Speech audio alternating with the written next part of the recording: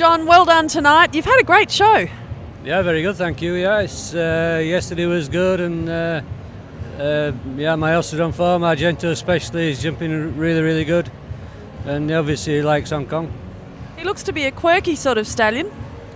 No, he's actually settling down now. He used to be much worse. He's always full of himself, but you know, that's nice that he's fresh and enjoying it. Standing to your left is a young rider going places, Jessica Mendoza.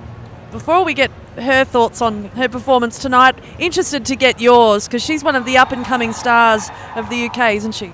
Well, she's a very fast rider anyway, and coming last to go, she knew what she had to beat, and she definitely had me worried, but she just, I think her second last turn was a little bit wider, and maybe she lost it there, but she was on my tail. Yeah, she was close, very close.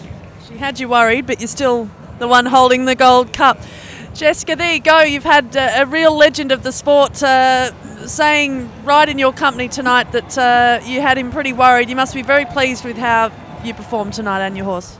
Yeah, she jumps amazing. I don't think I could have asked any more from her. I tried to go quick and it pulled off. I'm still happy with second. So. Yeah. And a bit like John, it's been a good show for you too here in Hong Kong. Your first time here?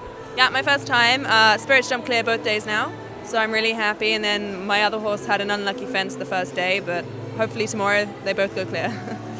Just 18 years old. She's taking it all in her stride, isn't she, John? Yeah, she is. She's very good. Like I said, she's tough and she's fast and she's hard to beat.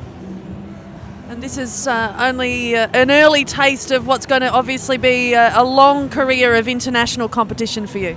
Yeah, I mean, Spirit's jumping amazing, and hopefully I get some new horses and hopefully I reach the top, so we'll see. Good luck. Thank you.